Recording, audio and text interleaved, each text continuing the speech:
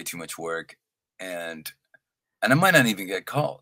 I'm gonna be this guy on the side that is there just in case. You were the understudy. Right.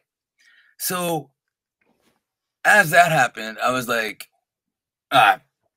screw it, I'm not doing it. You know, throw the guitar down, put the TV on, put HBO on, and there's a Bon Jovi documentary.